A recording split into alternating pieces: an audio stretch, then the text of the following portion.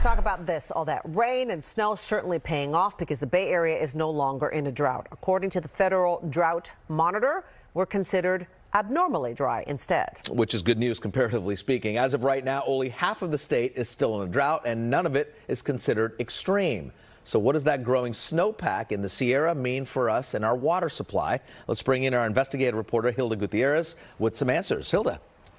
Hi, yes, the Sierra Nevada snowpack, also known to some of Californians as a frozen reservoir, is the source of nearly 1/3 of the state's freshwater supply. It's the highest it's been since 1995, and it could still continue to grow. Scientists say that snow will melt into billions or even trillions of gallons of water.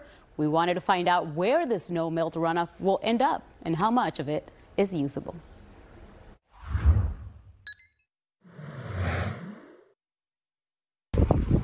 Nine winter atmospheric rivers that brought much needed rain and snow have been the biggest engine for snow accumulation in the Sierra.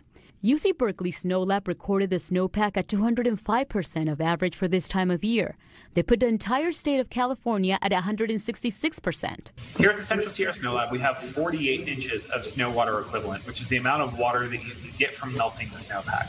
And realistically speaking, as long as we have cool temperatures moving forward and we don't see any large rain on snow events, we should be able to keep most of that water that's in there. According to Andrew Schwartz, the lead scientist at UC Berkeley Snow Lab, a fraction of the runoff will be consumed by the ecosystem.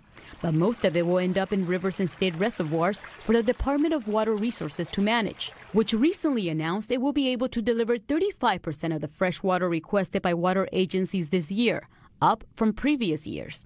The increase is due to an additional 68 billion gallons now expected from the snowpack. We get that water flowing out of our taps, and we are able to ensure continued water flow through that melt of the snowpack rather than only having it in spring when the snowpack is typically melting the most.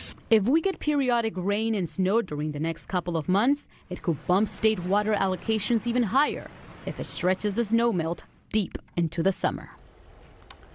And the Department of Water Resources is currently conducting survey flights to collect more information on the snowpack accumulated by these powerful storms.